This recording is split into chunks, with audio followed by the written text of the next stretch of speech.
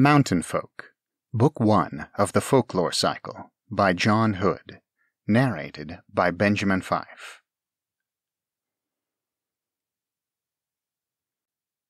Chapter 1. The Hunters. September 1751. Daniel thought he spotted wings in the trees, but he couldn't be sure. He'd been hunting on the rugged mountain since morning. Now it was nearly dusk. He was tired and more than a little hungry. To make matters worse, the fog rising above the little creek he'd been following was getting thicker, swirling around the oaks and pines on the hillside. But Daniel never let fog or waning sunlight keep him from bagging game back home in Pennsylvania on Neversink Mountain. He wouldn't leave this mountain empty-handed either. He knew his mother Sarah would already be at the campfire, boiling beans and preparing spits for roasting whatever he brought back. They had some venison left from previous hunts, so no one would go to bed hungry, but quail, partridge, or even pigeon would be a welcome respite from chewing on stringy venison. Truly, though, it was now a matter of pride. Daniel, the best hunter in the family, rarely returned without a prize. He usually returned with several. Sure, hunting was easier in familiar surroundings. Back home, he'd known intimately the hills, valleys, and forests that lay between their farm in Oley and the bustling city of Philadelphia. Now, these familiar places were far behind them. Over many months, Daniel and his family had traveled hundreds of miles, following the path of other settlers through Virginia into the back country of North Carolina. Some days earlier, his father had spotted rocky cliffs thrust improbably high against the otherwise flat horizon. The family had headed for them. Now their camp lay in the shade of the tallest mountain. Daniel had traipsed up and over it, following the sound of rushing water to a striking waterfall and the little creek beyond. The place was unfamiliar, yes, but hunting was hunting. Even at 16, Daniel was a master.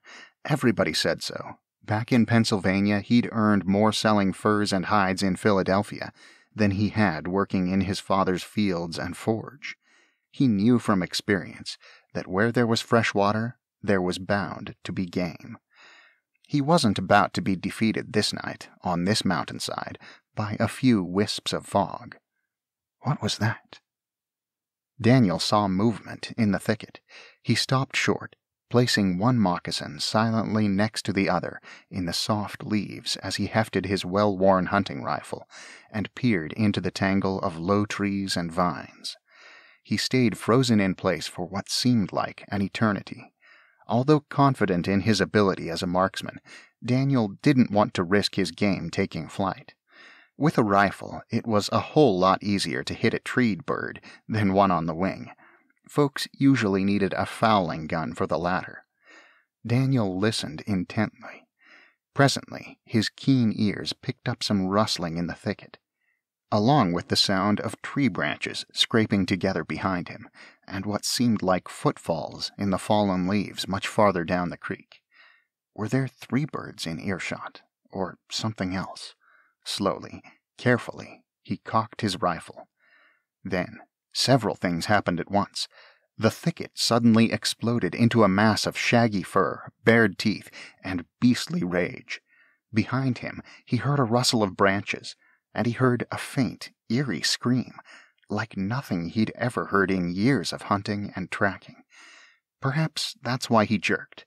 Perhaps that's why his finger yanked the trigger prematurely, rather than squeezing it.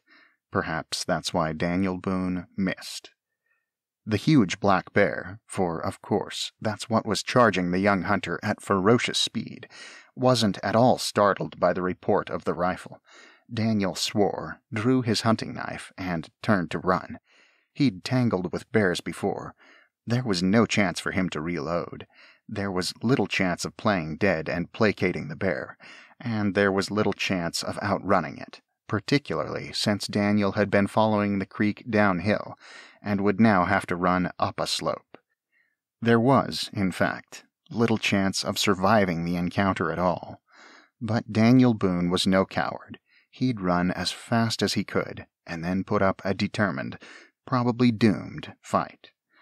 As he turned on a heel to begin his flight, he saw wings. He'd have paid them little heed had the wings been attached to what he expected to see, the back of a game bird. But what Daniel Boone beheld was just about the furthest thing he'd ever expected to see along that creek, in those woods, or anywhere on God's green earth. He saw a small, lithe, human-like body flying through the air. Daniel saw the wings beat and then straighten as the little creature banked toward the rampaging bear. He saw one slender arm holding a bow and another slender arm pulling an arrow back to a faintly whiskered chin. He heard the minuscule bowstring twang. Fast as lightning, Daniel whirred to see the bear stiffen, an arrow sticking out from its neck. He saw the bowman reloading his weapon and lifting his left wing to bank around the head of the bear, whose jaws were thrown open in pain and rage. And Daniel saw, even before the archer did, a furry paw swinging up with blinding speed. It struck the winged creature with tremendous force, knocking the little man against a pine trunk. From there, the bowman fell to the ground, hard. Even as he witnessed the savage swipe, Daniel was hurtling toward the wounded bear, holding his knife in the reverse grip of his right hand and wielding his rifle as a club in his left. He'd never heard of a man beating a bear in a hand-to-paw fight, but he didn't hesitate. The wonder he felt upon seeing a real-life fairy, for that was surely what lay senseless or worse before him, did not keep Daniel Boone from acting. The deepest instinct of self-preservation, to kill or be killed, combined with the highest instinct of honor, gave speed and strength to his limbs. With his left arm, Daniel dealt the bear a terrific blow with the butt of his gun. Then, with his right, he plunged his knife deep into the breast of the bear, through the shaggy hide, into the savage heart. How he got close enough to deliver these attacks, Daniel didn't know. He'd killed bears before, but with a bullet from his rifle. He knew the look of death. The bear fell forward on its face, wrenching Daniel's blade from his grasp, and moved no more. A moment later, Daniel was crouching below the pine tree, gazing in astonishment at the crumpled form of the fairy. The little creature was lying on his stomach, his apparently undamaged wings of yellow-tinged feathers, glistening in the twilight as if dusted in gold, retracted onto his back. He wore a cloak of forest green over what appeared to be a leather jerkin and woolen stockings. From a rough belt hung a couple of leather pouches and a blade that bore no small resemblance to Daniel's own hunting knife, except in its tiny size. Another strap bearing a quiver of arrows crossed the fairy's torso from right shoulder to left hip. The bow lay a few inches away. The fairy was about the height of a large raccoon, Daniel judged. Unsure what to do, he reached out a hand and carefully turned the fairy onto his back. The creature's face was youthful and handsome, but his delicate features were contorted in an expression of anguish. Fearful the fairy had sustained a mortal blow, Daniel was both surprised and delighted when the little eyelids fluttered open, revealing light brown eyes. Daniel was even more surprised, if not exactly delighted, to see the fairy's lips move, and to hear a soft voice uttering words he understood. You blundering human," the fairy said haltingly, between winces. "Your recklessness almost got us both killed by that fearsome beast." Daniel's concern gave way to annoyance. "I'd just killed that beast and saved your life, sir," he pointed out. "You should be more grateful." "Grateful?" The fairy coughed and tried to sit up, grimacing. "You did not save me, and because of you my quarry may have escaped. Thanks to you, my first solo ranging may end in failure. I may not get another chance to become a journeyman for a long time." Daniel would have responded in anger, with little of the Christian charity his parents, Squire and Sarah Boone, had tried to teach him, but his feelings of sympathy and wonder took over. This was a fairy lying before him, a real, flying, talking fairy. It was one of Mother's bedtime stories come to life. It was impossible and ridiculous, but it was happening. Daniel stroked his chin, smiling quizzically. "Maybe I ought to be the one upset, friend," he said. "I wasn't hunting bear, I was hunting fowl for supper. Even so, I reckon I would have hit the beast square on the nose and finished him if you hadn't distracted me with that weird little shout." "What shout?" the fairy demanded, his eyes showing sudden enthusiasm. "What did you hear? I was too busy rescuing you to notice. Perhaps your gigantic ears can hear far-off sounds that my normal ears cannot." Bemused, Daniel looked at the little man. Normal ears. The fairy's small ears were elongated and ended in points. "I heard what sounded like wings fluttering behind me, and then a strange cry," Daniel said. "I figured you did it. I've heard Indian friends do battle cries before. Wasn't you?" "No, of course not," the fairy responded, shakily getting to his feet. "Now that I figure it," Daniel continued, "seems like the sound came from downhill a ways. I thought I heard something down there. At the time, I thought it was a bird." The fairy shook his head. Whether it was to indicate disagreement or to regain his senses, Daniel couldn't tell. "What you heard was the cry of the beast I have been tracking for a while. For days in your time," the fairy explained. "I was so close. I almost had it. But then I chose to help you. I may have saved one life at the cost of many more." Daniel watched as the fairy moved his hands down to one of the leather pouches hanging from his belt. He rummaged inside it, let out a cry of alarm, and withdrew 2 small cylinders. Daniel drew closer to examine them. "It is destroyed," the fairy wailed. "Now I will never be able to fight the beast again." Daniel saw that the object was a silver-colored musical instrument broken cleanly in 2. "How can that little pipe help you track game?" Daniel asked. The fairy glared at him for a moment, then his expression softened. "I suppose there is no harm in telling you," he said, still rubbing his forehead where his hard fall had raised a welt. "I will not need it to produce a simple spell song, which is all I will need for you. And now that I have lost my quarry, I might as well tell my troubles to someone. I have been alone on the trail so long that even a conversation with the likes of you would be welcome." "Well, that's mighty generous of you," Daniel said, a playful smile curling his lips. "I've only been hunting since breakfast, but I wouldn't mind a little company either, even from the likes of you."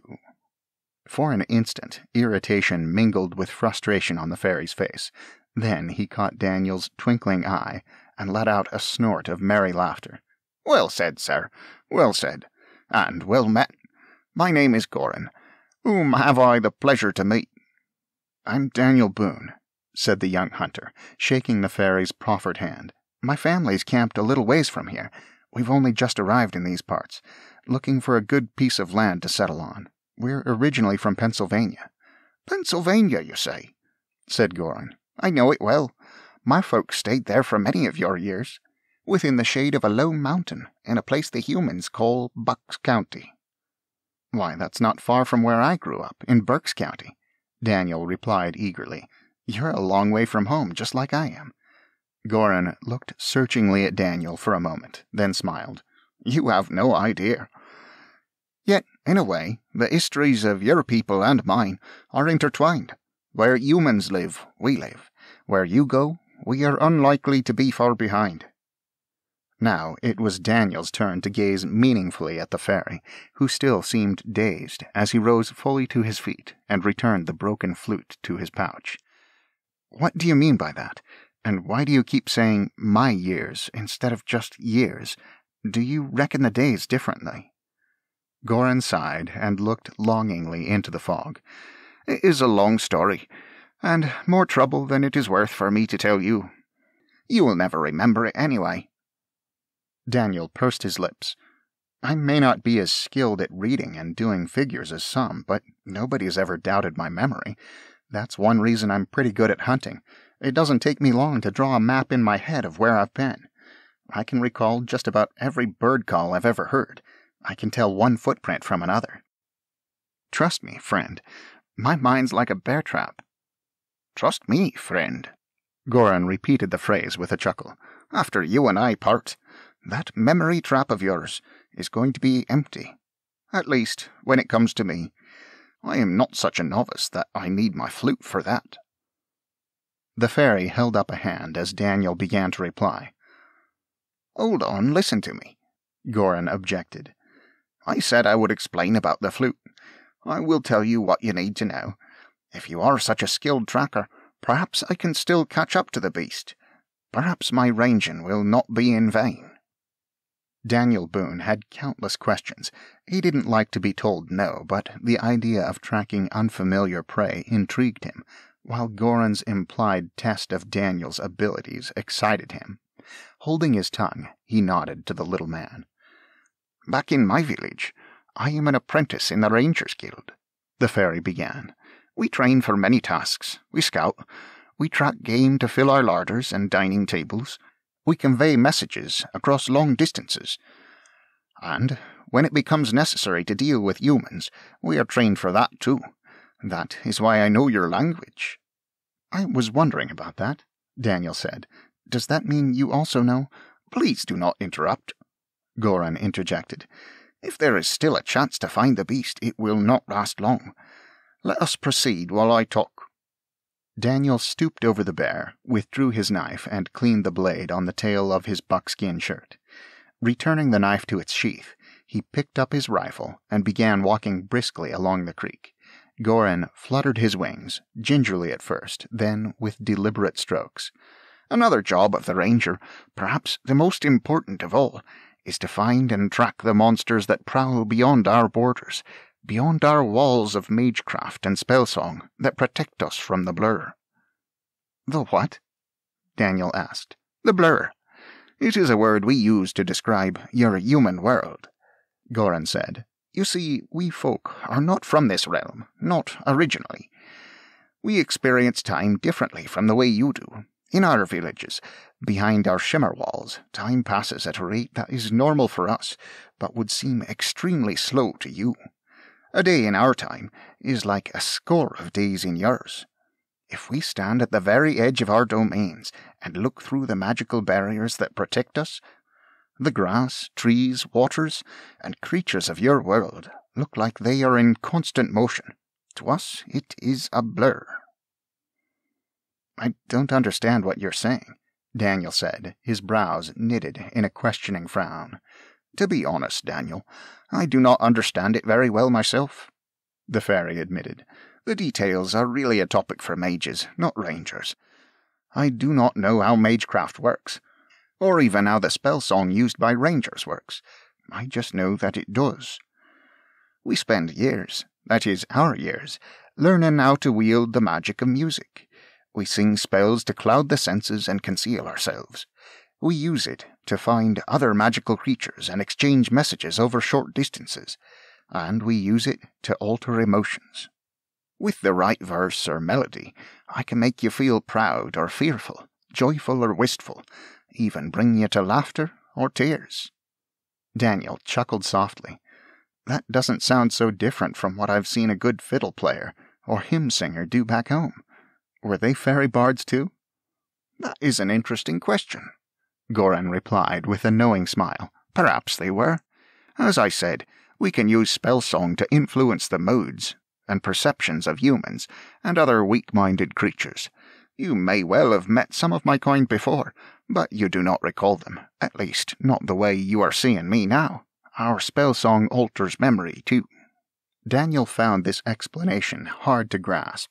He wasn't sure he wanted to grasp it. But back to what you need to know, the fairy said. For more complicated feats of song magic, for those involving highly resistant targets, for example, our unaided voices can prove inadequate. We use instruments enchanted by our craftsmen to focus and amplify spellsong. Like your broken flute, Daniel cut in. Now I'm beginning to see your trouble. Without it, you can't use your power to track that magical beast from far off, because it doesn't want to be tracked. It'll resist you. Goran swooped in front of Daniel's face and hovered.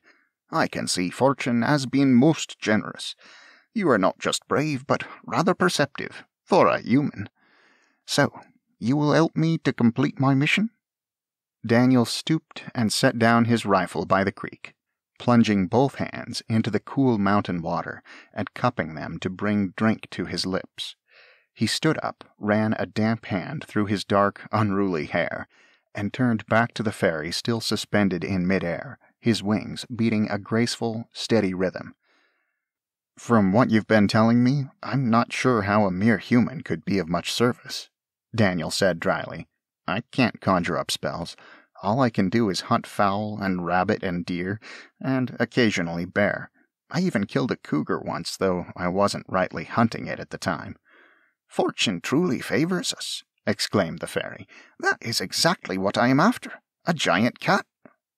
"Well, cougars are way bigger than ordinary cats, and mighty powerful," Daniel replied, picking up his gun and resuming his rapid pace. "I wouldn't want to tangle with one if I didn't have to, but I'd hardly call them giants." "What I've been tracking is no ordinary wildcat, Daniel," Goran said, his expression suddenly grave as he flew alongside Daniel. "It is something far more dangerous. You could not pronounce the name in our tongue, I suspect, but humans sometimes call it a wampus cat. It is a bit longer than you are tall, powerfully muscled, incredibly fast, with long, sharp teeth. As you may have guessed, it draws on magical forces to enhance its strength and speed. And this is a bit gruesome. The wampus cat does not feed on its kills in a normal way. It bites the neck and, well, it drains the lifeblood from its victims while their hearts still beat." Daniel cast a revolted look the fairy's way, but didn't interrupt his stride. "I've heard campfire stories about big cats, but never anything like that." "You heard only shadows of the truth," Goran said. "Back in what you call the British Isles, where my folk resided before we journeyed to America, local humans also told stories of monstrous cats with magical abilities. The Scots called them the Cat-She. In Cornwall, where I was born, I often heard human bards sing of a legendary beast, Cat Palog, that slew 180 people before a hero named King Arthur managed to overcome him. It did not really happen like that, of course." "I'm beginning to think that lots of things I thought I knew, or perhaps lots of things that lots of us thought we knew, have not been quite so," Daniel said with another chuckle. "But if the giant cat we're talking about is really that fearsome, how do you expect to defeat it? I mean, no offense, Goran, but if we're talking about some kind of giant cougar, it would dwarf the likes of you. Even my trusty rifle and I may be no match for it." The fairy shrugged his shoulders in what struck Daniel as a very human expression. "I never had any intention of facing it on my own. Capturing, or if necessary, killing a monster of this size is a job for hunters, or even warriors, not of rangers. Our task is to establish a clear location of the quarry, and then use spell song to send the location back. Teams of folk stand ready to respond to such calls. They arrive and take care of the beast." "What do you need me to do, then?" asked Daniel. "We folk have many talents and skills, but, as you pointed out, we are comparatively small in your Brobdingnagian world," the fairy said. "Hey, I know that word. You've read Gulliver's Travels? That's one of my favorite books." "Please stop interrupting. Of course I am familiar with the adventures of Gulliver, more personally familiar than you would ever guess," Goran said, clearly relishing Daniel's astonishment. "But we were talking about the realm of men. You are fitted to it. Your senses are attuned to it. I never heard the footfalls. That piercing cry, I did not hear that either. I am hoping that, with my spell song and your sharp ears, working together we can corner the prey." Trying desperately to suppress his curiosity, Daniel stopped short and reached for his powder horn. "All right, Goran," he said as he began loading his gun. "Let's try whatever you had in mind. While the beast may well be ahead of us, it's also possible it's changed direction. Better be sure we're headed the right way." The fairy grunted his assent. He banked, turned, and landed lightly on Daniel's left shoulder. The young hunter was taken aback for a second, then relaxed. He had made friends with Goran and agreed to help him after all. Time to follow his lead. Clearing his throat and turning his face upward, Goran sang. To Daniel, whose ear was very close to the fairy's mouth, it seemed as if the song wasn't coming from just that one place, but from every direction at once. It sang of misty mornings, of cool evenings, of damp hiding places, of hunger, of longing. It was a song Daniel had never heard before, yet it felt like a familiar dream of countless nights. He recognized not a single word of the language Goran sang, but by searching his feelings, Daniel found he could understand its meaning a little, perhaps a great deal more than that. And then the young human heard himself answering the fairy's song with a plaintive cry of his own. No, wait, that's not my voice at all, Daniel realized. It was a shrill, high-pitched sound. It was like the cry he'd heard just before the bear came crashing out of the thicket, only this time Daniel could sense some of its meaning, a hint of loneliness, an eagerness to find comfort, but also the suggestion of wariness, of barely restrained ferocity. Feeling a thrill of excitement, Daniel gave a nod. I can hear it, Goran. Keep singing and follow me. For the better part of an hour, the two searchers followed the cries. Sometimes Goran flew high, extending the range of his spell song.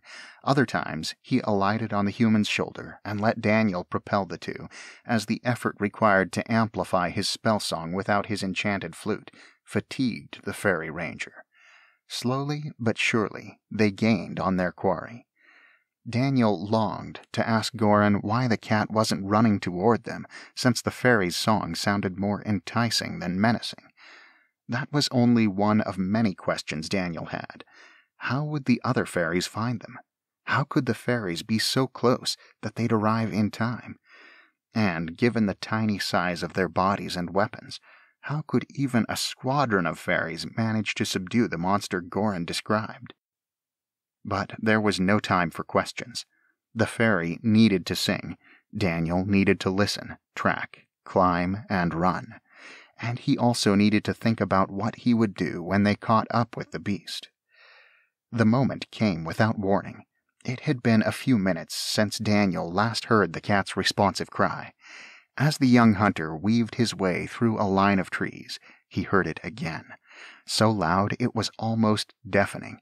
Then the searchers broke into a small clearing formed by a handful of downed trees and rotten logs, and Daniel glimpsed for the first time what they'd been chasing through the cool Carolina evening.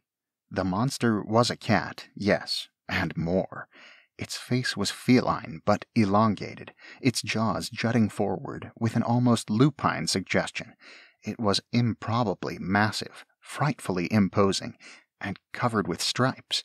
Its legs, short and stubby, were out of proportion to its long body. Its paws were out of proportion too, wider and with claws that made Daniel's hunting knife look like a dainty piece of silverware, fit only for a Philadelphia dinner table. Most terrifying of all were the cat's huge, tawny eyes. They weren't just filled with enormous yellow-orange pupils. The eyes glowed yellow-orange. To Daniel, they looked like a blazing fire. No, on second thought, like yellow-orange thunderclouds about to erupt with yellow-orange bolts of lightning. And those eyes, those fiery eyes of that fiery cat, were looking directly into Daniel's eyes of cold blue. Without hesitation, in a move honed to perfection from years on the frontier, with a calm assurance that had failed him earlier in his confrontation with the bear, Daniel Boone lifted his rifle to a solid shoulder, trained a steady eye down its barrel, took careful aim at a target of yellow-orange, and smoothly squeezed the trigger. The rifle shot rang out, and from high above Daniel's head, something else rang out. A new song from Goran, a very different one, short, focused, commanding. Daniel couldn't tell if he'd scored a hit. Then what happened next captured his attention. The air around him began to shimmer with light and crackle with sparks. He felt a great force against his body, like a wind, first pushing relentlessly against him and then, as if this were possible, passing rapidly through him. An instant later, Daniel found that he, the fairy, and the Wampus Cat were no longer alone. The clearing was filled with many other figures. They were Goran's size, but dressed and outfitted differently. Some of the fairies, aloft, held bows with arrows fitted. Others had their bows strapped across their backs, and instead held thin spears, their points directed squarely at the cat, their ends connected to ropes coiled in the fairies' other hands. Still others stood stoutly on the ground, in what looked like a military formation, holding thicker spears and round shields. Both the bronze bosses on their shields and the scale armor worn by these grounded fairies glowed metallic red. Strangest looking of all, in the opinion of their human beholder, were the fairies who stood along the perimeter of what Daniel could now see was a bubble of shimmering light encompassing the entire hunting party and its prey. These new arrivals wore not short cloaks like Goran's, but instead flowing robes extending to their feet. The robes were variously colored and decorated with a bewildering array of signs, runes, and other figures Daniel didn't recognize, as were the pointed hats on their heads.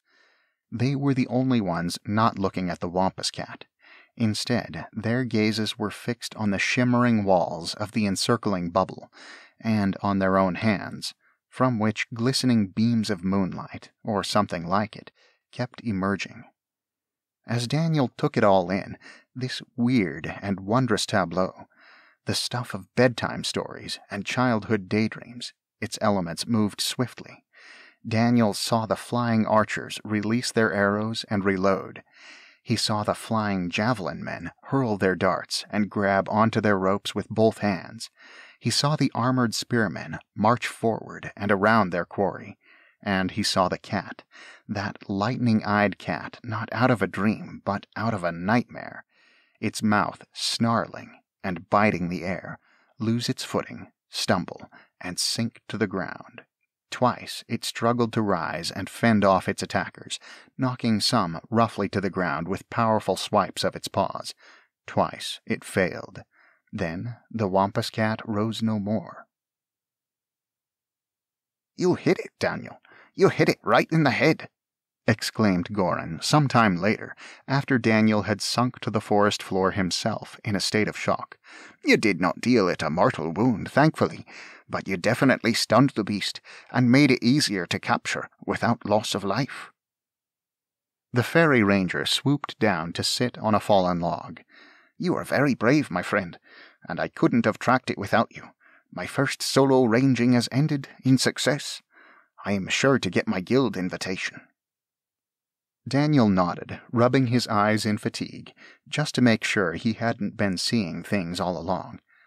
"Those arrows of yours, they aren't just pointed sticks, are they?" he asked the fairy. "No, Daniel, they are not. Our craftsmen forged the arrowheads with enchanted metal. The ones we use tonight are designed to bring on sleep. So are the tips of the spears we used. As I told you, we prefer to subdue the monsters, to confine them. We only kill as a last resort." "I hunt for food, or to make pelts to sell," Daniel said. "I guess that's not what your people have in mind?" Goran's disgusted expression was all the answer Daniel needed. "That means, then, that even that bear back there, the one I thought I saved you from, was already going to keel over before I ever charged it," Daniel said. "You really saved me from him, like you said." "Not necessarily," Goran assured him. "That was an enormous animal. A single piercing by my sleep arrow may not have brought it down for some time, if at all. As you can see, it took numerous shots to bring down the Wampus Cat, and your bear was actually a bit larger." "Larger? Yep, but a bear is just a bear. This thing is something more. It's magical, just like you and your friends. Spell song, magecraft, shimmer spells. I can't begin to take it all in." Goran stood up and leveled a gaze at Daniel. "You will not need to, Daniel," he said reassuringly, but also with a tinge of sadness. "You have had quite an adventure this day.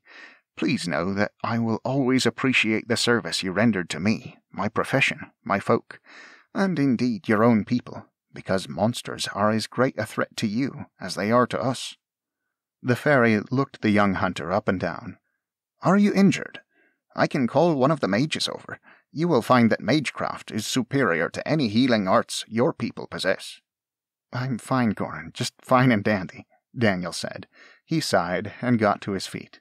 "You were talking about our adventure tonight. I think you were about to tell me that I won't remember any of it tomorrow." "That is right, Daniel. You are most perceptive. When our work brings us in contact with humankind, our ranger code requires us to sing songs of forgetfulness afterwards." Daniel picked up his rifle and began to reload it. Goran looked startled. "You never know, I might still be able to get a pheasant on the way home," Daniel explained. "Don't like the idea of showing up without what I went hunting for." "Oh, I see," the fairy said, visibly relieved. "I thought for a moment that you had some wild idea about trying to resist. Believe me, I wish there were some other way. I have made a new friend today." Daniel looked back at Goran, a new light in his eyes. "A while ago you said something about how where humans live, you live. And where humans go, you are unlikely to be far behind. What did you mean? If I'm to lose my memory, what's the harm in satisfying my curiosity for the moment?" The fairy laughed. "Why not, indeed? You speak plainly. You cut right to the heart of the matter. So I will speak plainly too." He waved his hand at the fairies finishing their work, trussing the wampus cat in strands of what looked like ordinary rope, but probably wasn't. "We are not from your world, Daniel, but we must live alongside it," Goran said. "We only want to survive, as you do. We act to protect our homes and families, but we also act to protect you humans. When we find that we must intervene in your affairs, sometimes it is to save ourselves, other times it is to save you from yourselves, from your human follies. It is nothing you need to worry about, though. We only do it for your own good." Daniel didn't much like the sound of that, but he chose to keep his own counsel on the matter. Instead, he asked, "If your spells are so good at scouring memories, Goran, then how come I knew what you were when I saw you? How come we humans know about fairies and magic and monsters at all?" The fairy shook his head in amazement. "Again, Daniel, very astute of you. Our spell song is far from perfect. Nothing in your realm or any other can be perfect. As a rule, our songs eliminate any memory of us from a human mind. There are, however, exceptions to every rule. Some human memories survive spell song, but they are hazy, jumbled, incomplete. Such memories pose little danger, half-recalled daydreams suffused with fantasy and longing that fuel your imaginations and inspire your storytellers." Goran turned and nodded at the other fairies who circled the bound, unconscious monster. Daniel gaped as the robed ones made signs with their arms and appeared to draw in the shimmering light previously emanating from their fingertips. Daniel again felt a mysterious wind and saw a flicker like the flame of a candle. In an instant, the fairies vanished, all except Goran. He fluttered his wings and lifted off the fallen log. "I know you will not understand this either, Daniel, but I am an exception myself. You see, for most of my folk, existing in your world, beyond our protective shimmer is possible for only brief passages of time before we go mad or perish. A few of us are born different, though. We possess certain qualities that allow us to live long stretches of time in your world. We become rangers." Goran looked into the distance with a melancholy expression, as if seeing not what the fairy's eyes beheld in Daniel's world, but instead what lay in the fairy's own memories. "We do not have all the answers ourselves, make no mistake," Goran continued. "No one knows for sure how long even highly resistant, well-trained rangers can survive in the blur. But tasks must be performed there. We need resources, supplies, protection, and the monster peril must be contained." The fairy was right. Daniel hadn't understood what Goran said, not fully, but he could read the signs that were as plain as the nose on his new friend's face. He knew their conversation was nearing its end. "One final time, Daniel. I offer you my deepest appreciation for all you have done, and I extend to you my heartfelt goodbye." "Farewell, friend," the human hunter responded. "Best of luck until we meet again." "Alas," the fairy said, "we will never meet again." And then he began to sing. It was a tired Daniel Boone who trudged along the banks of the mountain creek. On top of that, he was mighty hungry. He was looking forward to beans and venison when he got back to camp. "Should I try one more time to shoot up some game?" Daniel had great confidence in his skill with his rifle, but even the greatest marksman who ever lived would struggle to hit a bird, treed or otherwise, in the pitch black of night. Besides, he'd already fired his rifle twice that day. Shot and powder weren't easy to come by, not back home in Pennsylvania, and certainly not in the more remote Carolina backcountry. Daniel supposed this would just have to be one of those rare times he went on a hunt and came back with nothing but a tall tale. Actually, in this case, he'd have to come back with even less, and besides, there wouldn't be anyone awake to hear a tale. The Boones would all have been asleep for hours when he got back to camp. Or would it be daybreak by then? Daniel got to thinking again about the cold beans and dried venison. "I wonder what fairies eat for supper," he asked out loud, to no one in particular. "I never got a chance to ask, and Goran never volunteered anything about it." Oh well, the fairy was free to keep whatever secrets he wished. Daniel was good at keeping secrets too.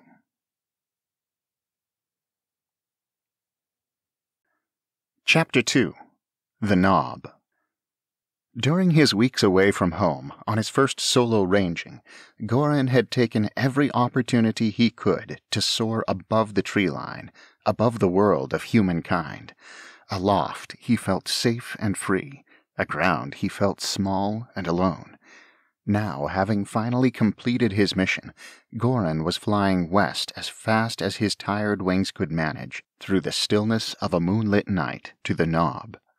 He was flying toward a warm welcome, a sumptuous feast, a father's pride, a sister's embrace. He was flying home. The journey would be brief.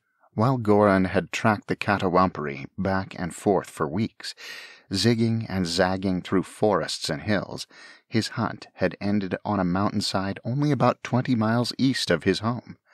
Almost immediately he could see the Knob's distinctive gray cliffs shining in the moonlight, which also danced across the leaves of its green-topped dome. The sight thrilled Goran and spurred him to beat his wings still harder. Rangers born to the task and rigorously trained could spend long stretches in the blur. It was their responsibility. Many even found meaning, diversion, and pleasure in their work beyond the shimmer. But the human world would never be theirs. It would never be home. As he approached the Knob, Goran banked left and turned to approach the south entrance to the Sylph village. Landing first on the branch of a chestnut oak, he glided to the rocky ground next to a rhododendron bush, its palette of pink-purple blossoms conjuring up cherished memories of wandering through his mother Winna's elaborate garden. Of course, there had been no flowers native to America in that garden. Goran's childhood had been spent far over the sea in Cornwall. The Sylphs had lived there for generations, atop a hill the humans called Brown Willie. Winna's garden there had boasted daisy, buttercup, spring quill, broom, and gorse, along with ferns, heath, a range of medicinal herbs, and a small apple tree. But the garden was on the far edge of the Sylph settlement, distantly removed from the village proper. The garden was, therefore, still back on Cornwall's Brown Willie. It hadn't made the crossing.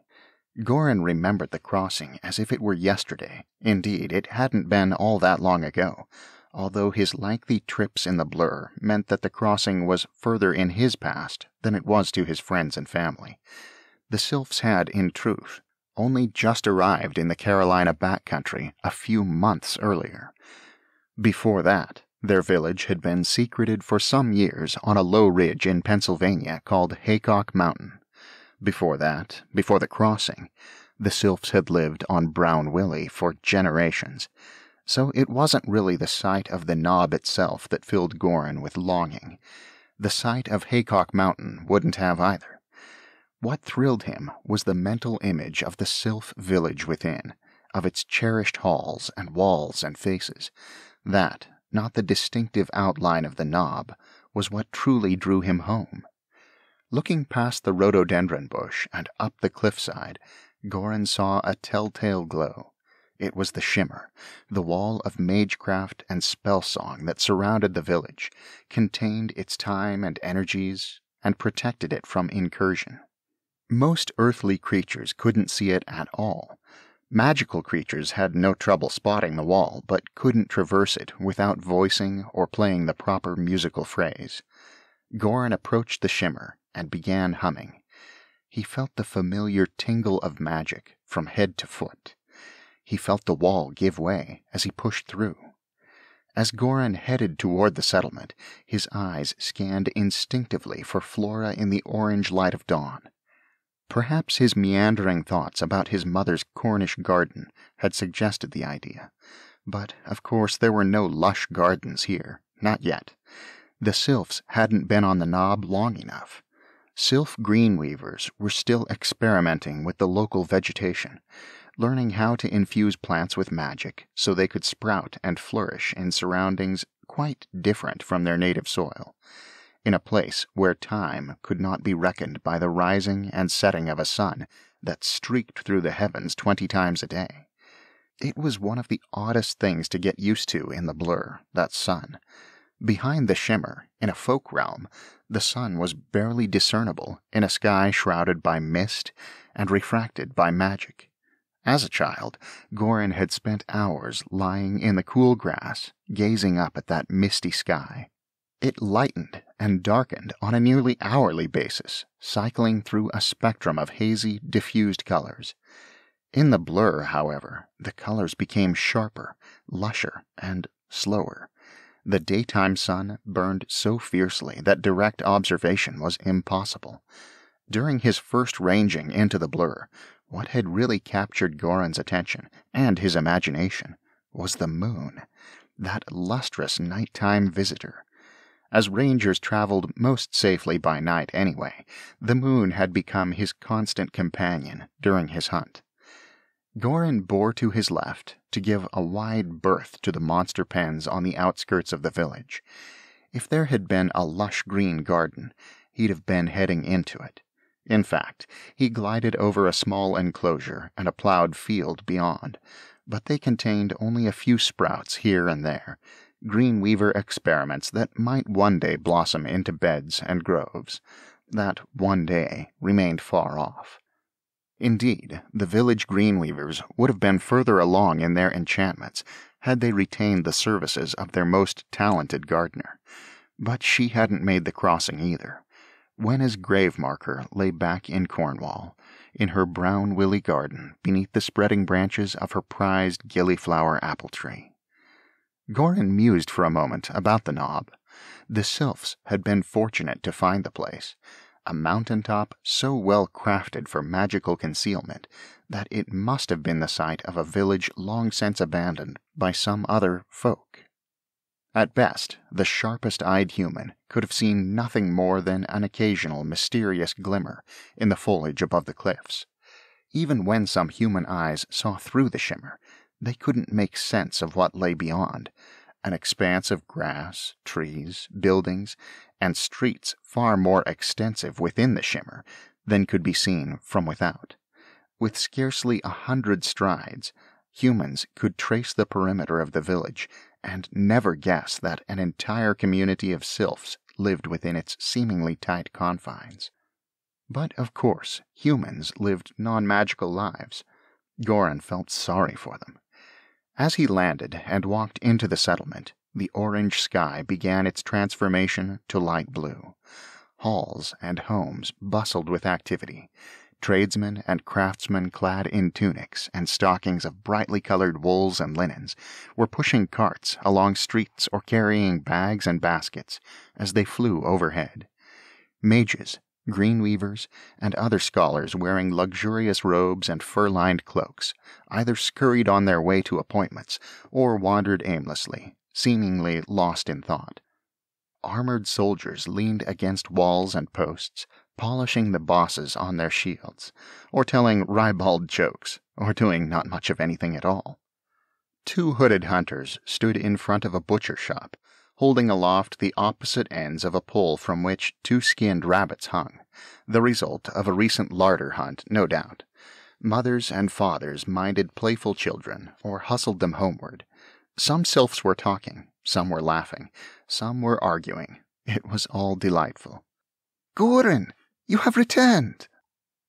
The young ranger felt slender arms wrap tenderly around him and draw him into a tight hug. Turning, he found his sister Ailey, looking up with joyful eyes. Her long chestnut hair stretched halfway down the back of her dark green gown, which was cinched at the waist with a buff-colored belt. "We have only just heard the news from the hunting party, Goran. You did it! You found the monster! I am so proud of you!" Goran gave Ailey an affectionate kiss on one flushed cheek and freed himself gently from her embrace. "I missed you all, little Curlew," using the affectionate nickname he'd given her when they were children. "I would love to tell you of my adventures, but first I have to report to the guild." "You're quite right, young man. Get a move on." The dark eyes of his father Bray glowered beneath shaggy white brows as the thick-set man strode toward him on squat, muscular legs. But the stern expression on that weather-beaten face soon gave way to a broad, toothy smile. "I always knew you had it in you," Bray stated proudly, too loudly to be meant for Goran and Ailey's ears alone. "A strong branch off the old family tree. There is no doubt in that," his father added, as a crowd of onlookers gathered.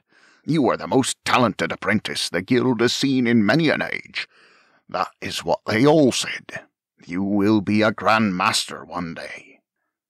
Goran felt his face reddening with embarrassment. "As you say, father. I best be off to the guild hall," he said, shaking Bray's proffered hand, and then several more as he resumed his course down the street. "I will come home as soon as I can." "Please do, Goran," Ailey called after him. "We will be sitting down to dinner shortly. The spread we have prepared will astound you. And yes, you need not even ask. That includes your favourite, roast grouse with gravy." Goran's mouth watered. Then the mention of grouse reminded him of the human hunter he'd just met. Daniel Boone had proved to be a skilled tracker and brave hunter. He was also intelligent and curious. The other humans Goran had met in his travels seemed small by comparison. Most never noticed Goran at all, due to a mixture of inattentiveness and Goran's spell song. Of those humans who did catch a glimpse, or to whom he chose to reveal himself, some fainted at the sight. Others, convinced Goran was a demon or ghost, tried to attack him or to flee. None escaped his memory charms. Daniel hadn't either, Goran thought sadly. It was, he supposed, a shame that such a refreshing curiosity would have to remain unsatisfied. But that was the way of things. The guild hall of the Rangers was just north of the village square, its stone walls adorned with brightly hued banners, and ringed at the top with sculptures depicting a wide variety of magical creatures. The menagerie included many that Goran recognized readily from his studies, or from the fabulous stories that his father Bray and other retired rangers had told around the dinner table. A few shapes he now knew from personal experience. Some statues exhibited outsized or oddly misshapen forms of animals that would have been familiar to any human: felines, canines, ursines, bovines, equines, cervines, porcines, rodentia, avians. Others, Goran thought, would appear fantastical, even to imaginative humans such as Daniel, fish-like creatures of sea, lake, river, and bog, spheres of light and spirits of shadow. Serpents with 2 legs or 4, serpents with 3 heads or 9, serpents with wings, with fins, with the beaks of birds or the jaws of lions. Some forms were stranger still. Goran ascended the steps and knocked on the massive doors of ash and bronze. Soon, as a journeyman, he'd be able to push his way right in. He wouldn't need to knock, but not just yet. The doors creaked open. "Well, Apprentice Goran, it took you long enough," said the owl-faced sylph who beckoned him inward. "We expected you to transport with the hunters, not to take the scenic route. But perhaps you have grown so fond of the blur that you decided to linger a bit among the English. It has been known to happen." Goran wasn't fooled. He knew when he was being teased. "I could not have been more than a few minutes behind the hunting party, Saradon," he said, pretending offence. "It only took me about half an hour of blur time to reach the knob, and, yes, while I lingered among the English, it is only because I had to sing a memory spell." Saradon and Goran had been walking along the hallway toward the council chamber. Now the older ranger halted and faced the young man. "Yes, I heard about that," he said, a little hesitantly. "There is always a chance of encountering humans on larder or monster hunts. Each of us has had the experience, but rarely do we enlist a human's aid. Did you really deem that wise?" Goran looked back at his long-time teacher, now less sure he was being teased instead of scolded. "I had no choice. My flute was broken by accident. Without the keen ears of the human, I would have lost the quarry." Saradon cocked his head sideways and considered. "There are worse things than a failed ranging. You could have returned home and gotten a new instrument. Perhaps the Catawampiri would still have been in the area. Or perhaps you would have had to embark on a new journeyman trial. Involving humans in hunts invites danger." Goran offered a deferential nod of his head. "I understand your words, Saradon, but there was something about Daniel that inspired confidence. Besides, I knew that even with a broken flute, I could still cast a memory spell." "Such a spell can treat the memory, Goran, but it cannot treat a broken limb, or worse, a broken neck," Saradon responded. "Still, all rangers must make judgment calls. I suppose you did what you thought best. You can explain it to the other guild masters. They have assembled to receive your report and evaluate your trial." Saradon preceded Goran into the council chamber, where a dozen rangers, ranging from middle-aged to elderly, sat behind a semicircular table. Goblets of wine sat before each, as did plates filled with pastries and sweetmeats. The sight reminded Goran of his own hunger and thirst. He resisted the impulse to seek refreshment. Now was the time to report. And he knew his family had a celebratory feast waiting. The most ancient of the rangers, Grandmaster Kono, clapped his hand to silence the others. "We welcome you home, Apprentice Goran, and congratulate you on the successful capture of your quarry," the elder said with a quivering voice that nevertheless commanded the guildmaster's rapt attention. "We are eager to hear the details of your ranging, and the lessons you have taken from it." Goran complied. He told the masters about receiving his assignment from Saradon, who'd relayed stories of mysterious attacks in the Carolina backcountry. He told them how the details of the attacks had convinced him some kind of monstrous feline, likely a Catawampiri, was responsible. Goran described the painstaking process of surveying the countryside, flying by night and moving stealthily through forests by day, singing and playing summoning spells to entice the cat. On 2 earlier occasions, he explained, the beast had responded to the call, but was so far away that even Goran's most skillful spells had failed to pinpoint its location. For weeks, he had tracked the beast, stopping only to eat, rest, and avoid the occasional human hunter, trapper, or party of settlers. Finally, in what was nearly 2 days ago in the blur, but only a couple of hours to the sylphs of the knob, he'd picked up the trail. After sending a preparatory signal, he'd headed after the beast. Goran related his encounter with Daniel, his decision to enlist the human's aid, and the final confrontation with the monster. Then he fell silent. The guildmasters looked at each other, some conversing, some speaking more with their eyes than their tongues. Presently, Kono spoke again. Apprentice Gorin, the Catawampiri is one of the most elusive magical creatures in the wilds of the New World. The only event of your report that strikes us as noteworthy is your decision to attack the bear to save the human hunter.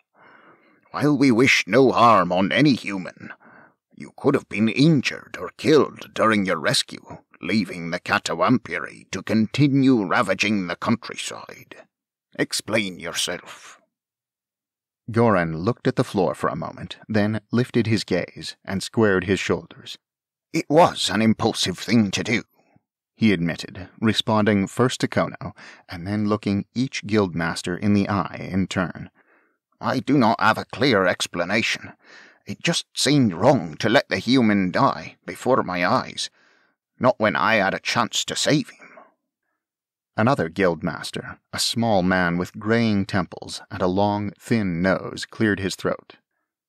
Gorin, to say that something is noteworthy is not necessarily to say it is wrong, said Bren, a long-time friend of his father's. I, for one, think your actions were admirable. We are all quite well aware of your thoughts on the matter, Bren, said yet another master, a burly sylph with a shiny bald pate and a massive grey beard extending halfway down his nut-brown tunic. Your voice at council is ever for greater engagement with humans. Where the rest of us see peril, you see opportunity.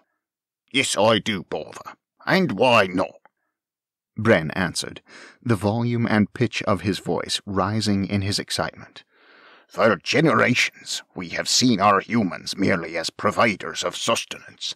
We send our rangers to human homes to obtain food, cloth, building materials, precious metals. They make offerings. They give us what we seek in exchange for a few magic tricks. We profit from their superstitions. And what really do we offer in return? What indeed? Snorted Borva. We risk our lives to track and capture the monsters that would otherwise overrun and slaughter them. What we get in return for this service is scant payment, to my mind. Borva only scratches the surface of the truth. Grandmaster Kono broke in, and the others fell silent. What our humans receive from us goes beyond just protection from beastly attack. There is much more to it, as we all know. Almost all of the seated rangers nodded in assent, some vigorously, some more hesitantly. Bran was the exception. I agree that our actions sometimes benefit our charges, he told his fellow guildmasters, but it is not by design. We protect our humans much as they protect their own herds of cattle and flocks of sheep, and for the same reason, because the safety of the herd is in our interest. The difference is that humans are not cattle or sheep. They are reasoning beings. Borva again snorted derisively. In my experience, human behavior rarely meets that test, he insisted. I have found them to be ignorant, simple-minded, and violent. Even the best of them suffer from impatience, arrogance, and perpetual dissatisfaction. They have no facility for spell-song, magecraft, or any of the higher arts. Their appetites are insatiable. They enslave their fellow humans and treat them like beasts, and they are constantly at war. I will remind you that warfare is hardly confined to the human realms, Bren said icily. We have warred with other folk from time to time. With the pixies of the Cornish coast, with the Gwithian and Coblini of the Welsh Highlands. And have you so soon forgotten the border conflicts that promoted us to leave the human colony of Pennsylvania for another new home? Our memories are quite intact, Bren, replied Grandmaster Kono with a sharpness that startled Goran. "We need no reminders. And, as you also know, we undertook our southward journey from Pennsylvania for many reasons, not just because of border conflicts. Besides, the Council of Elders has already discussed your ideas at great length, and found some of them persuasive. Even the latest orders brought over the sea from our own King Briafel bear some similarities to your argument for more engagement with humans. So why are we debating here? This is an examination judgment, not a council meeting." Both Bren and Borva bowed their heads in acknowledgement of the Ancient One's authority. "Goran," said Kono, returning his attention to the young ranger standing before them, "thank you for your service. You will be judged fairly by the masters of your guild. If you are invited to become a journeyman, you will be assigned your first long-ranging. That is all for now. You are excused." The table was set for 6, but there was food enough for thrice that many. Salads of tossed greens and crisp vegetables, platters of sliced fruits and cheeses, trays of roasted grouse, turkey, and pork, a huge bowl of steaming rabbit stew, sausages of venison, cured and delicately spiced, trout pan-seared in butter, loaves of freshly baked bread, cakes, cobblers, and pies. Goran sat to his father's right, the place of honor, longing to grab at the roast grouse. Weeks in the blur eating field rations, wild onions, and an occasional charred haunch of rodent had left Goran famished. Just how ravenous had not become evident until he neared the house and smelled the aromas of Ailey's handiwork. His pace quickened, his pleasantries little more than perfunctory when he reached the doorway. Almost immediately, Goran was sitting at the table, awaiting his father's blessing and the beginning of the feast. Both came quickly.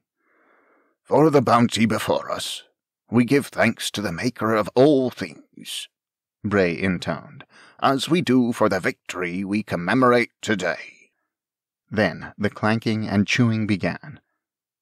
"Welcome back, brother," said a broad-shouldered sylph sitting across from Goran, as both began lifting generous portions onto their plates with their hunting knives. Caden, his elder brother, had joined the Warriors Guild 2 years before the standard age of admission. Demonstrating impressive skills of body and mind, Caden soon commanded his own squad and was studying advanced warcraft with his guild's grandmaster, General Iron. "I was drilling my spearmen today, and could not join the hunting party. I trust the battle was a glorious one." Goran had just stuffed his mouth with a hunk of bread dipped in stew. He waved helplessly to Caden, swallowed so quickly he nearly choked himself, and then took a drink of ale. "As it turned out," he said momentarily, "the battle was fairly short. You might have been a bit disappointed, Caden." Now it was his brother's turn to finish chewing before replying. "I have never battled a Catawampiri before, but the tales say it is massive and dangerously quick. Did your fearsome prey turn out to be nothing more than a little kitten? Or an old grandmother cat on her last legs?" Caden's friend Jodoc exploded in guffaws, nearly spraying Ailey with half-chewed trout. She glared at the young soldier, who immediately began profuse apologies as she turned up her nose. It was a pattern Goran had witnessed many times before. Jodoc was very interested in Ailey. She was very uninterested in him. Although Caden initially flashed a mocking smile, his expression quickly turned apologetic. "I meant no disrespect, brother. Just making a little jest." Goran believed him. As children, the two had quarreled as siblings do, but they also had great affection for each other. Goran was immensely proud of Caden's prowess as a soldier. He could tell Caden felt the same way about his little brother's ranging. "Of course, Caden," Goran reassured him. "To answer your original question, the reason we took down the monster so rapidly is that it sustained a wound from an instrument of human design, a hunting weapon called a rifled musket." His brother perked up at the mention of weapons. "The Warriors Guild has been studying gunpowder, cannons, and muskets for many years, ever since rangers brought samples from the Blur," Caden said. "We have even heard lately of cannons with grooves cut into their barrels to spin the metal shot and make it more accurate. The humans call that rifling. Are you saying they rifle their shoulder weapons too?" "Some do, it seems, although I do not know how widespread the practice is," Goran said. "The weapon has a very long barrel, and it takes quite a while to reload. It is a useful tool for hunting, but I am not sure how practical it would be in a pitched battle." Caden looked intensely interested. "I will ask my captain about this tomorrow. Most human guns are too large and heavy for us to wield, even if we could get enough of them to outfit more than a handful of warriors. As for making our own shoulder weapons, I understand that the Craftsman Guild has tried. So far, they have failed with bronze and brass. The humans often use iron, but of course, iron and magic do not mix well." Goran cut off another hunk of bread and put it on his plate. "I will ask if there is an updated ranging report on human musketry I can pass along," he said. "At the very least, if our folk could produce a few rifles and learn to use them as Daniel did, it would make both our larder and monster hunts easier." "Making things easier does not necessarily mean making them better," Bray cut in, sounding annoyed. "Do not be so quick to throw out the tried in the true. The old ways have served us well. They have filled our tables and defended our borders for generations. I will take tradition over comfort any day." "I have no taste for ease, father," Caden said. "Our soldiers train hard and well. The Warriors Guild is as strong as ever, and I would still rather have a good bow or stout spear in my hands than some human contraption belching smoke and fire. But what if some other folk figure out the secret of firearms? We owe it to our folk to be prepared for anything, even if that means borrowing an idea from humans." "It is not as if we shy away from borrowing other things from them," Jodak said, laughing at his own joke and glancing not so discreetly at Ailey for a sign of approval. It never came. "Always be prepared. That is what I always say," said Bray. He looked back at Caden. "I am sure your guild masters know best, just as the masters of our guild know what is best for ranging. Speaking of, Goran, when will you receive their judgment of your application?" Goran smiled. "I am not sure, father, but after a meal like this one, the prospect of some rest and relaxation with my family is sounding better and better. Perhaps it will take the masters a week to make up their minds, or a month." It took only a single day. Goran was at the back of the house the following afternoon, fixing a door latch, when he heard a knock on the door and Bray's deep, loud voice conversing with someone. When he came around to the front, he saw his teacher, Saradin. "It is time, Goran," he said simply. "Pack up your kit and come with me to the guild hall. I shall wait." Goran went to his room to get ready. He pulled out 2 clean tunics, an extra pair of stockings, a bedroll, and his hooded travel cloak. He stuffed them in his knapsack, then filled his pocket pouches with writing paper and his spare spell-song flute, feeling its familiar contours and finger holes as he stowed it away. He strapped on his hunting knife and picked up his unstrung bow and quiver of bronze-tipped arrows. Compared to that of hunters and soldiers, ranger equipment was sparse and light. Yet he still felt the weight of responsibility as he turned to make his goodbyes. He supposed he ought to have been more excited.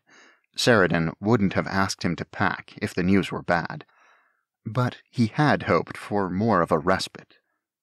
"I did not think your first journeyman mission would come so soon," Ailey said, wiping a tear from her eye with one hand and pulling him forward for a kiss with the other.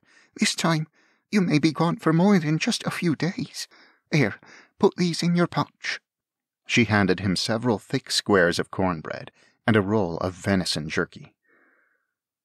You are headed back out so soon because you impressed them so much," a beaming Bray assured Goran.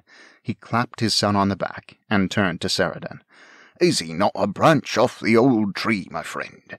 Did I not tell you?" Bray clearly had, many times. Saradin nodded his head good-naturedly and motioned for Goran to follow. When they reached the Guildhall, Saradin paused for a moment at the door. "You have done well, Goran. You are about to take a new and fateful step in a long journey, in a lifetime of service. The masters think you are ready. I think you are ready, but you must know you are." Goran took the old ranger's hand. He understood, even if he wasn't as sure of himself as the moment required. "Will I ever be truly sure?" he thought. Ranging was an unpredictable and varied profession. You had to be part scout, part hunter, part scrounger, part diplomat, and wholly committed to the safety and well-being of your folk. Goran had studied, he had trained. He should be up for what lay ahead. Was he? Time to find out. They walked into the council chamber. A much smaller cast of characters greeted him this time: the aged Kono, the pensive Bren, and the irritable Borva. "Welcome back, Ranger Goran," said the latter, his long beard trembling as he spoke his words forcefully. "You have been awarded the rank of journeyman. May you range long, range wide. Your song, your guide." "Range long, range wide, our song, our guide," echoed the other sylphs, repeating the familiar chorus of their guild spell song. Borva pointed to an empty chair. Goran sat. "Ranger Goran," began Kono, "what I tell you is meant for your ears, and ours alone. You are bound by the code to secrecy, and to the successful completion of your mission." "Understood, Grandmaster," Goran replied. "While you were in the blur, the Council of Elders received a ranger sent all the way to the Knob from Cornwall, from King Briafail himself," Kono began. "His message generated significant debate among the Guild Grandmasters. We understand its import, and are obligated to carry out the King's directives. Still, there are mysteries and uncertainties here." Borva, his arms crossed over his barrel chest, grunted his assent. Bren stroked his chin and looked searchingly at Goran. "In brief, Briafail expressed concern about the current state of human affairs," Kono continued. "Their realms have been unstable for as long as folk have recorded their history, since the bygone days of the arrival. Of late, however, the events of the Blur have become even more turbulent, more unpredictable." Kono paused, seemingly shaken. Bren cleared his throat and picked up where the Grandmaster left off. "Goran, King Briafail observes that the kingdoms of Europe continue to be at constant war. For the most part, we folk seek to stay out of such conflicts, but as long-time residents of Britain, and now of the British colonies in America, we do have an interest in making sure the balance of power is maintained, that the Crown maintains its authority over all the lands we inhabit. We also have, I might add, a moral obligation to lift up those humans among whom we have lived for generations." "You may keep your personal opinions to yourself, Bren," snapped Borva. "This is not about the welfare of humans. It is about your own protection.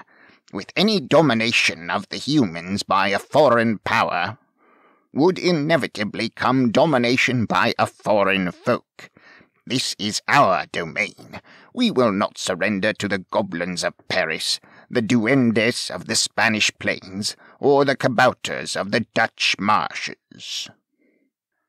"Be that as it may," began Kono, his voice once again calm and authoritative. "We have been ordered by King Briafel to find out more about potential threats to Britain's North American colonies. You, Goran, will act on our behalf in these matters." The young ranger looked in stunned belief at the three masters across the table. "Why me?" he heard himself ask. "This sounds like a complex matter of intelligence and diplomacy. I'm only now a journeyman. Surely a more experienced ranger would—" "Silence, Goran," said the Grand Master, not unkindly. "It is not your place to challenge your guildmasters. Your duty is to carry out your assigned mission." "Or if you wish, you could refuse the assignment," Borva suggested with a mocking leer. "We do not conscript into the Rangers Guild. Perhaps this pursuit is not for you. Perhaps you would be better suited to your late mother's occupation of greenweaver, or to your father's current occupation of village." Borva stopped short, seeming to realize he'd gone too far, but disinclined to make apology. The other two masters glared at him, then turned their attention back to Goran, whose face had reddened. "I meant no disrespect," said the young ranger. "Nor did I mean to suggest hesitation. I accept the assignment, of course. I will do my best to live up to your expectations." Kono gave a brief nod and leaned back wearily in his chair, eyes closed. Bren smiled and inclined his head in approval. Borva merely gave Goran a sideways, sneering look, as if to say that living up to the level of his expectations would require no great effort on Goran's part.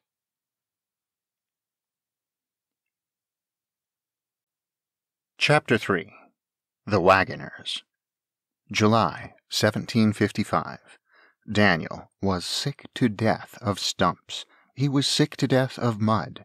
He was sick to death of bouncing up and down on a rough wooden seat as he drove his wagon slowly over the stump-filled trail, and sick to death of having to climb down to help work his wheels out of mud-filled ruts. He was sick to death of the sheer boredom of his months-long trek. First, from the Yadkin River Valley into Virginia with the Carolina militia, then to Alexandria, then along the Potomac to western Maryland, and now deep into Pennsylvania. Daniel was sick to death of living on musty bread and rancid meat. He was sick to death of weary days and restless nights. He was sick to death of arrogant British officers and contemptuous British soldiers. He was sick to death of the whole affair. The one thing Daniel Boone wasn't, for which he was most grateful, was quite literally sick to death. The same couldn't be said for some of the other men who marched, rode, or chopped their way into Pennsylvania with him. The afflicted looked deathly ill, doubled over in pain, incapable of keeping down food and water. Some had stumbled along with the column, others had given up. At least Daniel hadn't seen a man die from the bloody flux or one of the other diseases afflicting the expedition, although he'd seen many a poor horse succumb to excessive exertion and inadequate fodder. That is, he corrected himself, he hadn't seen a man die yet. Perhaps that was about to change, given the miserable condition of the young officer lying in the back of Daniel's wagon. While their pace seemed pitifully slow, his lightened wagon was moving fast enough to pass the other supply wagons and marching men following the newly cut road. A couple of days earlier, the young officer had, in between groans and grunts, ordered Daniel to unload all his cargo and race to the front of the column, where General Edward Braddock was preparing to lead his British regulars and colonial militia in an assault on the French stronghold of Fort Duquesne. That his passenger, an officer in the Virginia militia, was so desperate to reach Braddock and join the attack struck Daniel as ridiculous. The man was in no shape to attack anyone.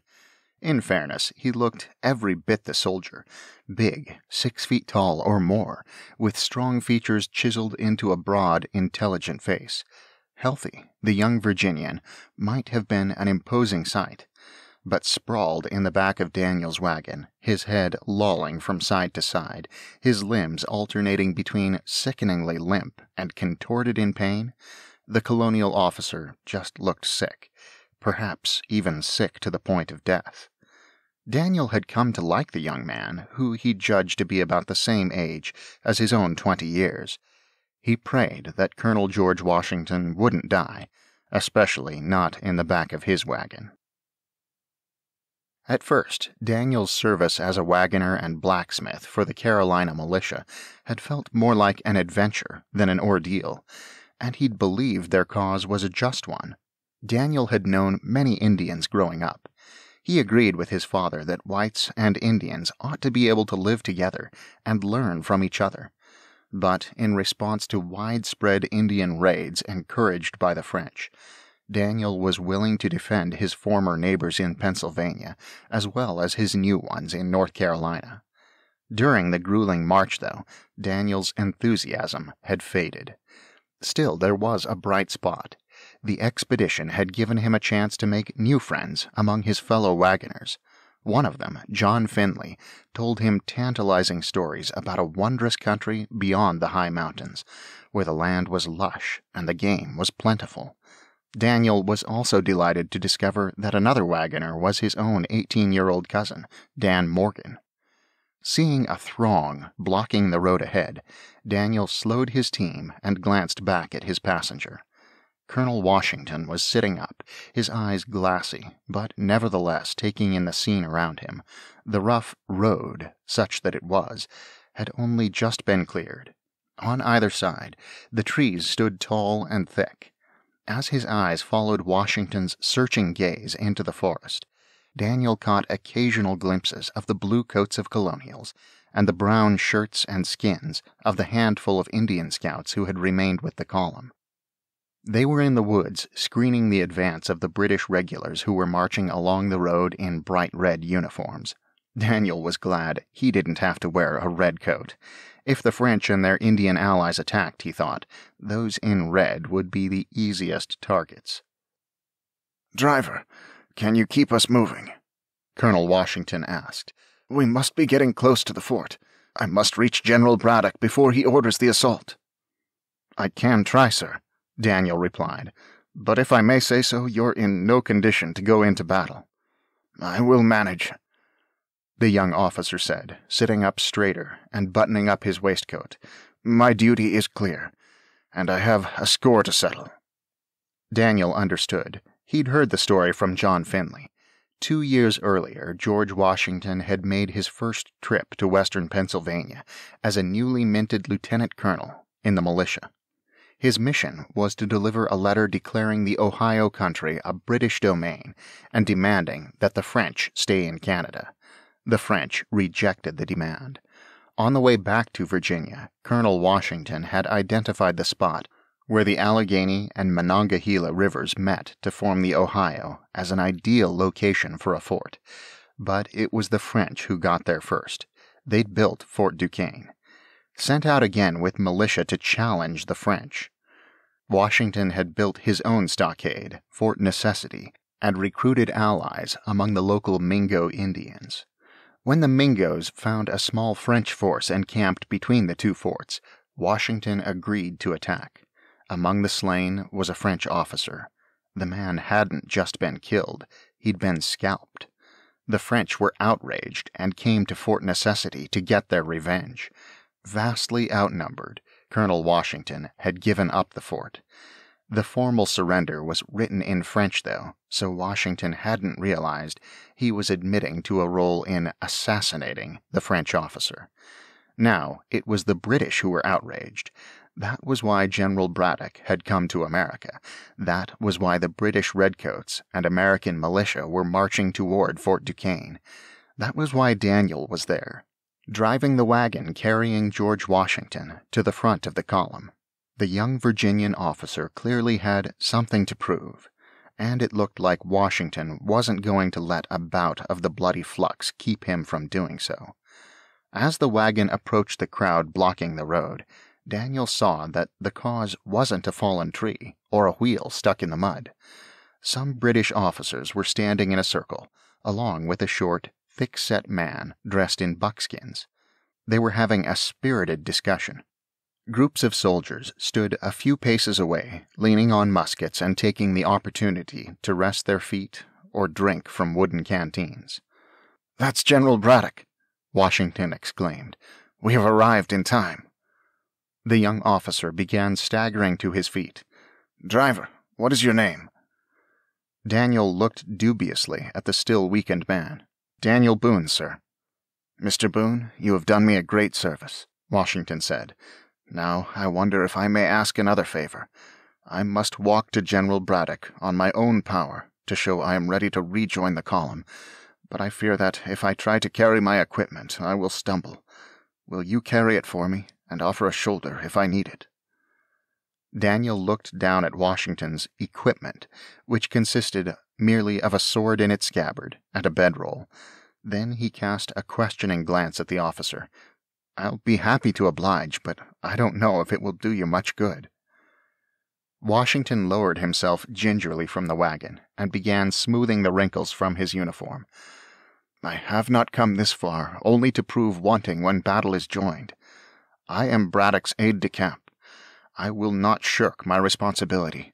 Once on my feet and walking around, I will recover my strength." Daniel suspected Washington may have been reassuring himself as much as his wagoner, but said nothing. Instead, he picked up the officer's equipment and followed a step behind as Washington approached the group. "Welcome, Mr. Washington," said a distinguished officer in a resplendent uniform. "I am surprised, but pleased to see you up and about." "Thank you, General Braddock," Washington replied, standing ramrod straight. "Providence has been kind. My health is restored, and I am pleased to return to your service." "That is good news," Braddock said. He turned to the other British officers. "Perhaps our beardless young American friend can help inform our conversation. He has been here before."